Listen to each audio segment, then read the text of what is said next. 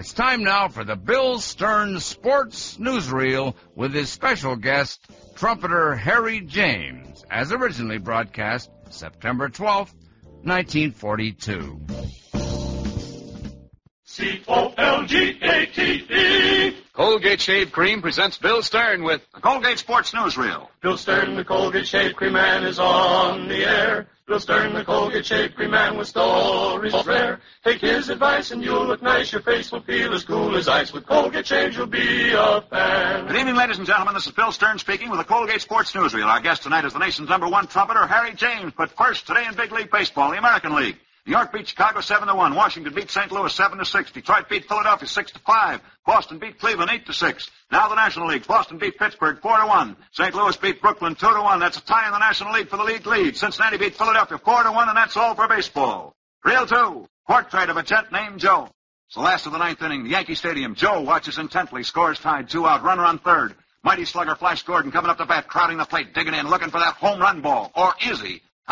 Gordon lays a beautiful drag bunt down the third base line. Here's the runner scoring. Gordon's racing to first. He's safe by a step, and the Yankees win. And Joe smiles and relaxes. Who's Joe? Well, he's the man who signaled for that squeeze play, of course. Who signals for every play the world champion Yankees make. He's manager Joe McCarthy, champion maker of champions. The lather shavers will agree he's a great judge of champions when they hear this letter he wrote you, Bill, about Colgate Lather Shave Cream of champions. He writes, Dear Bill, Colgate Lather Shave Cream's traveled many miles with me, and as any traveler knows, shaving on trains is a tricky proposition. But it's lots easier after Colgate Lather takes the fight out of your whiskers so they shave off smooth. Now and then some youngster joins the Yankees who's high on this or that brand, and I've sampled him occasionally, but they just haven't got the stuff. For my money, Colgate Lather's about the best break a man can give his face. Regards, Joe McCarthy. Yes, lather shavers, Colgate Lather Shave Cream cuts through the tough film that coats each whisker right at the skin line, so you can shave close without snag. Start tomorrow off right. Switch to the shave cream of champions. Get Colgate Lather Shave Cream tonight. And remember, turn in an empty metal tube, any size, any kind, when you buy. Reel 3. Portrait of a horse.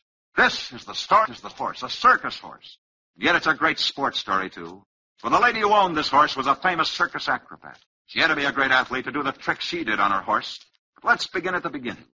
20 years ago in America, one of the most famous circuses was known as the mighty Hague Circus, and its star attraction was a beautiful bareback rider and her horse. Each day, this lovely woman performed amazing acrobatic tricks on her trained horse, and the horse was just as famous as was its beautiful rider.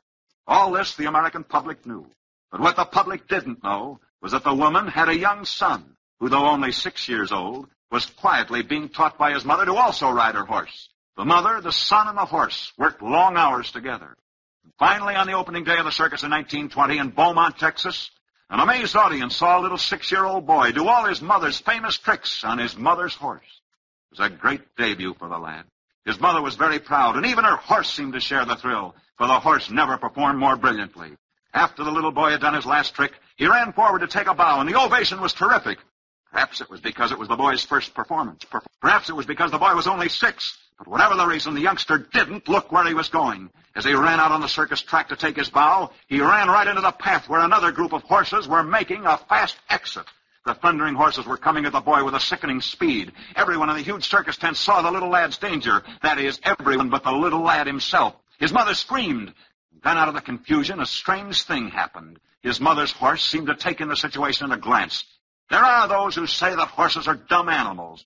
This one wasn't dumb. Quickly, he galloped ahead of the other horses, raced to the boy's side, firmly but gently nudged the little boy, knocking the lad down. And then this horse planted his 4 feet in such a way that he bridged the boy's body. And thus this horse stood there, protecting the lad from the other onrushing horses. And the other horses brushed up against this horse's back as they thundered past. But the little boy was safe. This horse had saved his little friend's life. The following day, a committee of the city council came to see the boy's mother. The horse that saved your son's life was your horse, isn't he, ma'am? Yes, he's my horse. Why? Of course, ma'am, all Beaumont's talking about that animal today. We've decided that we'd like to keep the memory of your horse's great deed alive, even after he's dead. What do you mean? Well, we mean, ma'am, that all the people who saw the circus last night took up a collection. They turned it over to the city council. Erect some sort of a memorial to your horse for the most human deed any of us ever saw a horse do. I ain't much on speeches, ma'am. What I'm trying to say is, when your horse dies, we'd like to bury him right here in Beaumont. We Texans love fine horses. So it was, not so many years later, that this very circus horse was buried in Beaumont, Texas. And over the horse's grave is a simple inscription which reads, "Here lies the body of a circus horse, who despite his death shall remain a living proof that horses are not dumb animals," gratefully erected by the city of Beaumont, Texas, on March the 4th, 1924. For many years in Beaumont on each March the 4th, many fine Texans visited the grave of this circus horse. But as the years rolled by, the visitors became fewer, until 3 years ago almost no one remembered. His was just another grave among many. But 3 years ago, the horse's grave again became famous. For by 3 years ago, the little Beaumont boy this horse had once saved had become the most famous citizen to come from Beaumont, Texas. Now, each year on the 4th of March, there's a parade in Beaumont, Texas, a parade to that horse's grave. For the little circus boy that this horse once saved has today become the nation's #1 trumpeter, the leader of the nation's most popular band, and here he is in person, Harry James. Well, this is Harry James speaking, Bill, and I'd like to add an ending to that story, if you'll let me. Well, go right ahead, Harry. Well, I wonder if you know that my mother's horse is also the reason why I became a trumpet player. It's news to me, Harry. How come? Well, because that day, when Mother's horse saved my life, my mother decided that circus life was a little too risky for me, and so she brought me a trumpet and made me take up music. No wonder the city of Beaumont annually honors your mother's horse. Well, now that you've become the most popular band leader in the nation, do you have much time to go in for sports? Yes, I love baseball, and so much so that last year I increased the size of my orchestra so that we could have 2 full baseball teams. Harry, do you get much of a chance to play baseball? Oh, yes, we do. What other sports do you like, Harry? Oh, a bit of golf, some horseback riding. Horseback riding? I hope no more circus tricks. No, Bill, but I would like to say something that I've never had a chance to say before. Everyone thinks of me as a trumpet player.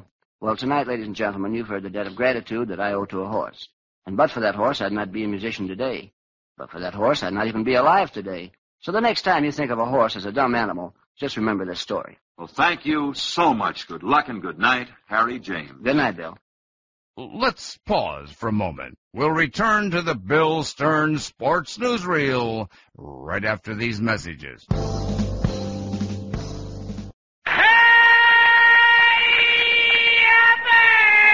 MediaBay.com. And now, let's return to the Bill Stern Sports Newsreel with special guest Harry James. Reel 4, profile of a tennis match. This is a love story.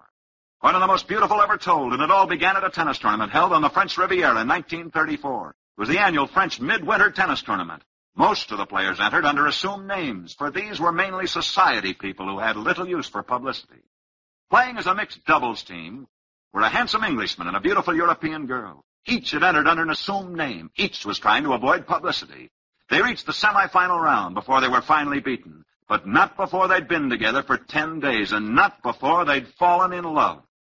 The last night of the tennis tournament found these two together as usual. She of vision and loveliness. He very much in love. I say, we've had enough dancing. May I talk to you for a moment? Of course. Why have you been looking so miserable all night long? I'll tell you why.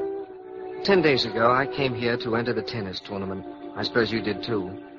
Well, anyhow, we drew each other for partners. At first, I thought it was fun, but then, well, as I got to know you better, well, you must have guessed.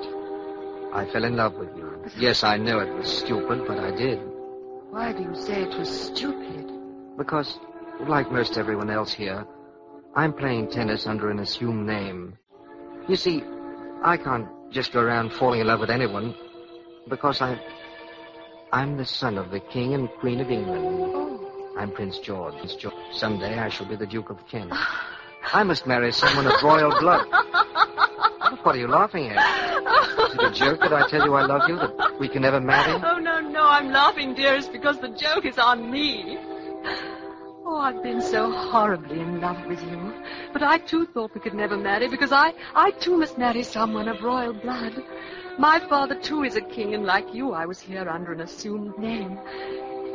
You see, I'm really the Princess Marina of Greece. Princess Marina? Yes. Oh, I should like to remember this moment forever and ever. Oh, this night is beautiful. The music's beautiful. What is that they're playing? Something New by Noel Coward. It's my favorite piece. It's called I'll See You Again. I think it's lovely. Now it's our favorite piece. I shall remember this night always when I hear it. And so, the son of the King of England was married to the daughter of the King of Greece.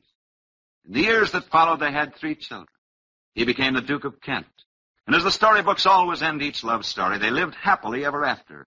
That is, they lived happily ever after until 2 weeks ago, when he was killed. Killed in an airplane crash while flying for the RAF. When the Duke of Kent died, he left behind him a letter addressed to his wife, a letter which has never been made public, but which we read publicly for the first time tonight by special permission of the official British Ministry of Information.